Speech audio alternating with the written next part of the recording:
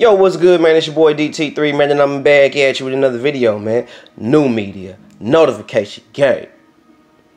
God Squad, that's what it is, man. Who you got? Deontay the Bronze Bomber Wilder, the Alabama Slammer? Or Luis King Kong Ortiz or Old Tees? Who you got? Who I got? I'm going with the Bronze Bomber, Deontay Wilder. That's who I'm going with. I got him knocking out Luis Ortiz in 2 rounds. I don't see it going 3 rounds or more. I got Deontay Wilder knocking out Luis Ortiz in 2 rounds. Reason being, Wilder is put on he's put on a decent amount of weight. He's had time to get accustomed to the weight, just how Anthony Joshua's had time to get accustomed to his weight to prepare him to fight Andy Ruiz. And Wilder has put on good weight. He's not putting on bad weight. Pretty much what you can see, he got kind of like that OG weight because he's 34 years old. So, you know, you kind of put on more weight as you get older. So you can see Wilder, he's put on a little more weight, but he's not putting on no bad weight. And he doesn't look no different than he's looked when he's not had the weight on him. So I think with that, with him having a heavier frame, him still not showing that he has lost any speed or none of that, because the power is always going to be there. And now you got more weight behind the power with the speed. I mean, basically, you coming with a heavier hammer. So the fact that he's coming with a heavier hammer, I don't see how Luis Ortiz is finna stand up to Deontay Wilder past 2 rounds.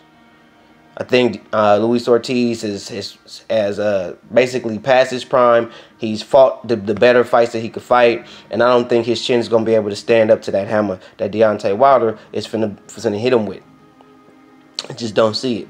I see Deontay Wilder shooting his jab, doing his jab a lot more than what he's normally doing. He's going to show that he can jab more, and he's going to be jabbing the shit out of Ortiz because Ortiz is going to be he's going to be able to control the distance. And I think Wilder is going to control and maintain the distance with his jab, and he's going to do that early, except his jab is going to be more of a thudding punch.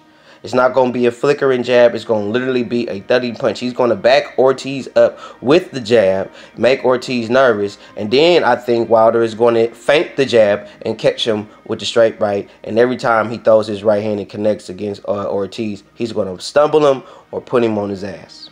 Straight up. He's going to put him down early and often.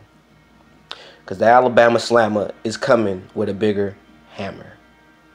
And it's coming with the same velocity, the same speed. Only difference is it's bigger. So the fact that he's got a bigger hammer, I don't see how Luis Ortiz is going to stand up to Wilder. Do I think Luis Ortiz may make a fight of it in some instance? Maybe at first. He might come in and try to go after Wilder. Maybe. But I don't see it going past 2 rounds. I don't see Luis Ortiz getting in no type of rhythm. I think Wilder is just going to basically take the fight from the start of the ring bell. He's finna just take the fight, period. If you like the video, subscribe to the channel, hit that bell icon so you be notified every time I hit y'all with some hot shit. Follow me on Instagram at DT_boom. Follow me on Twitter at DBoyWSO. Man, you already know who it is, man. It's your boy, DT3. And again and again and again, I'm going to tell y'all like I will always tell y'all. I don't give a fuck if the LGBTC say this shit or not. I am new media, bro. I'm the real new media. Fuck what anybody else got to say. I'm new media. The real new media. Notification gang.